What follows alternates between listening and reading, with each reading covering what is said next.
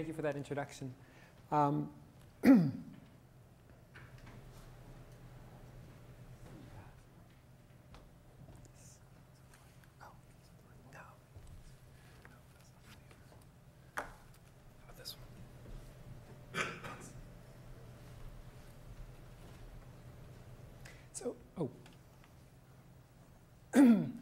So our research has as its backdrop a classic social psychological phenomenon, and that is the phenomenon of belief perseverance. People resist information that contradicts long-held beliefs and attitudes.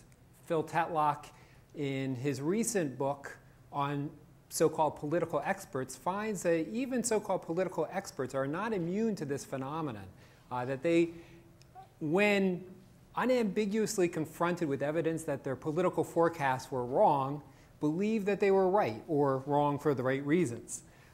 So this sort of bias is pervasive and plays out in a number of different contexts. And in the research that I wanted to discuss today, we examine how people's pre-existing beliefs, identities, and ideologies impede their openness both to new information and new opportunities, and their empathy to members of outgroups. I'll touch on work in 3 different paradigms that examine this general topic. I'm just going to call up 1 or 2 studies from each line of research, really just taking the blush off the rose. But in one paradigm, we look at the role of ideologies about race and punitive reactions to minority victims. In another paradigm, we examine the role of identity and resistance to persuasion and intergroup conflict. And in a final paradigm, we examine the role of, as mentioned in the introduction, constructive criteria of merit in allowing people to simultaneously discriminate while maintaining an illusion of personal meritocracy. In all our research, we do something that I think is somewhat uncommon. We try to isolate social psychological processes in order to test theory-driven intervention strategies. So the notion in a lot of this work is that by understanding how things work, we should be able, if our theory is good, be able to intervene and stop the biases from happening. Okay, first paradigm, role of ideologies about race and punitive reactions to minority victims. Gustav Ichheiser once wrote that the prejudice are not those who insist that people are different, but those who deny it. Since we start with the false assumption that people are essentially alike and then find by experience that they are unlike, we denounce as well as persecute each other because we are different. So there's this sort of intriguing notion that the assumption of similarity and the denial of difference is at the root of prejudice. We examine this as an ideological question in which we measured people's tendency to deny difference, what many people call a colorblind ideology, the belief that different ethnic groups are fundamentally the same in their experiences and problems and opportunities. And we explore this as an individual difference variable in predicting interracial empathy, or as this ideology is a barrier to interracial empathy. So here's what we did. Simple paradigm. We measure participants' endorsement of a colorblind ideology with several different items, such as members of different racial and ethnic groups see the world similarly or fundamentally the same in terms of the societal problems that they confront, agree-disagree scales. Then 2 to 3 weeks later, we bring them into the lab and we expose people to a threat to their colorblind ideology.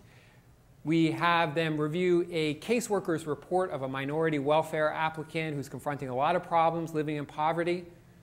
And our manipulation is this. Her problems, her name is Angela, are explained in either individual-based terms or race-based terms. So in the individual-based conditions, there is a sentence or 2 about how she faces stress from coping with the pressures of being a single mother in the U.S. In the race-based condition, there is a sentence or 2 about how she faces stress from coping with the problems that many Black Americans have to face in the U.S. This is it. It's a 3-page case report.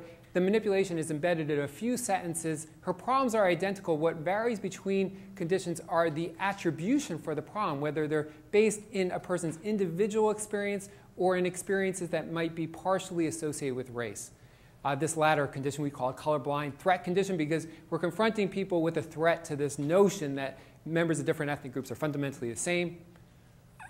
Our primary DV is victim blaming of this applicant, Angela, welfare applicant. So we ask them, We assess how much they stereotype the applicant as lazy, lacking work ethic, how punitive they are, how much they think that she shouldn't be given any benefits, how much they think that she should be forced into a job training program.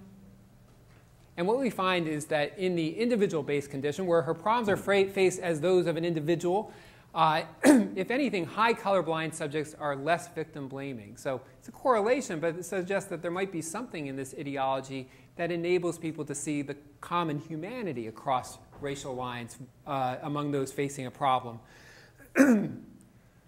But in the race-based condition, this completely reverses. It's really intriguing how this manipulation, a relatively small manipulation, creates a complete crossover interaction, such that when Angela's problems are framed more in terms of race, high colorblind subjects are very victim-blaming. Their mean score in victim-blaming goes up significantly. So people are very sensitive to whether the attribution for a problem concords or conflicts with their ideology about race. It suggests that responses to victims are also about ideological defense, possibly. So in some sense, this is consistent with a lot of previous research on bias, assimilation, belief perseverance. What's interesting to us also is that you get these ripple effects. So people kind of go away from this encounter with a single victim to change their construal of the very social problem. Later on, in the context of a separate study, we asked subjects their attitudes on several different issues, social issues. And one of those issues is assesses how much they blame the poor for their plight. And higher numbers here just mean more victim blaming. Again, in the individual-based condition, they had just read about Angela, this single welfare applicant in the individual-based condition. Again, we see high colorblind subjects more charitable in their attributions about poverty. They blame the problems of poverty more on the environment than on the deficits of poor people. But we see this stunning reversal in the race-based explanation condition, where all of a sudden high colorblind subjects in particular are showing a lot of movement such that they blame the deficits of poor people more for the problem of poverty than social structural factors.